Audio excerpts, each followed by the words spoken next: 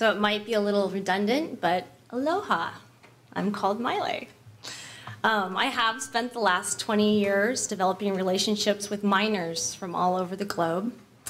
I handpick rough stones that they bring out of the earth. And with the utmost attention to love and connection, we hand carve one-of-a-kind beads and pendants in my studios here in Santa Barbara. And this has been an amazing journey meeting these individuals who bring the stones out. But tonight, actually, I'd like to talk about the bead. It's one of the oldest artifacts.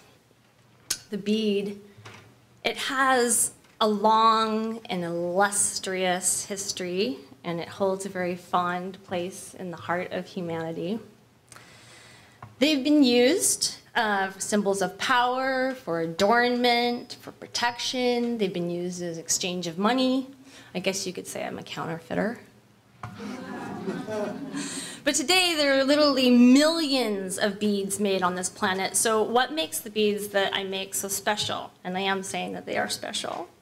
Well, after having dozens of people literally from all over the world tell me that they've stepped off an airplane or a boat or been in some far-flung place in the world and had somebody run up to them and said, "Oh my God, look at, I have a Maile, wow!" And they made a connection with each other, you begin to wonder, so how do people recognize them?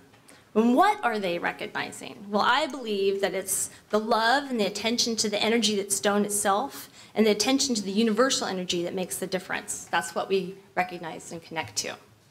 So I started cutting 20 years ago when I met a man who had lived for 17 years in North Africa, and he collected Neolithic stone beads. So these beads here date back 3,000 to 5,000 years when they were carved. And when I held that strand of bead in my hand, something happened inside. I had a remembrance of waking up, and I had to cut stone. And this is a picture, actually. If you can see these puffy white clouds that are kind of circling my body, I call this the Davic realm, the nature spirits. And this is the spirits, these are actually who taught me how to cut stone. I asked for help from them. This picture was taken on film in 1996 at the base of Mount Adams in Washington. So the Davic realm literally led the way. They informed me of the properties of the stones, teaching me the healing attributes, and literally shaping me, even though I thought my job was to shape them. And one thing that they did teach me, which is a unique physical attribute to the Maile bead, is the hole, this hole that's in the bead.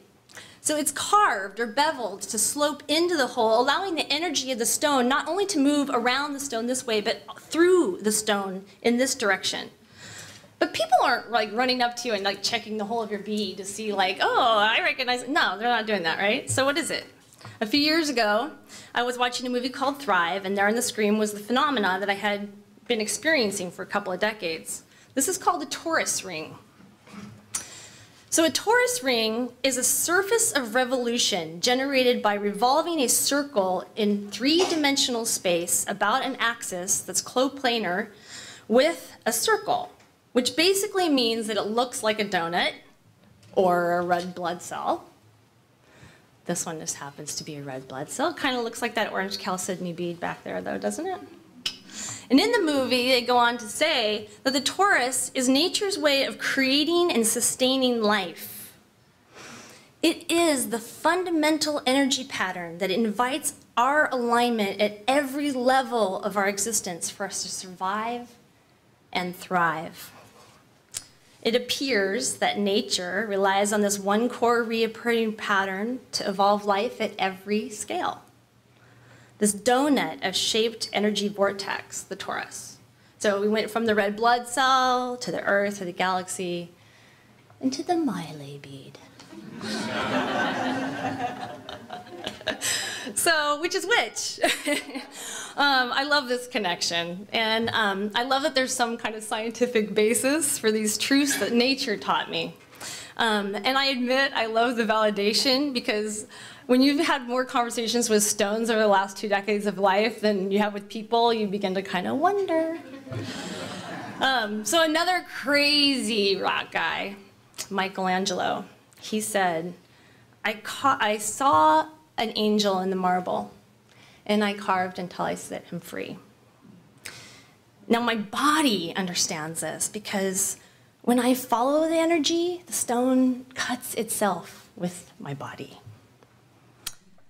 So unlike all precious resources, these are some of the ones I've brought home, it's so important that we know where they come from and how they are removed from the earth.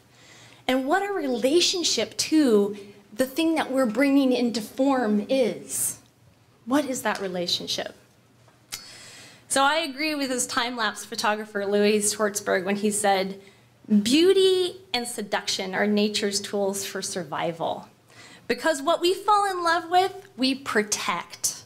It opens our hearts and it makes us realize that we are part of nature and not separate from it. And this is my quest. In bridging the worlds of man and mineral, when we wear these stones, they remind us of that connection. They help us heal the parts that we've left unloved. My friend Lawrence Stoller, in his book Frozen Light, said, crystals come out of their earthen slumber into the light, seeking those keepers who will care for them.